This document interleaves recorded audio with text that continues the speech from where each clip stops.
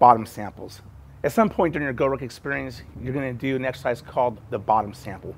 The origin of the bottom sample comes from recon Marines and Naval Special Warfare SEALs doing bottom samples during hydrographic surveys.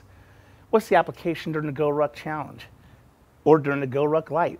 The application of the bottom sample is to build water confidence, to get your face into the great equalizer and hold your breath in water source, no matter if it's a running lake, a pond, a mud puddle.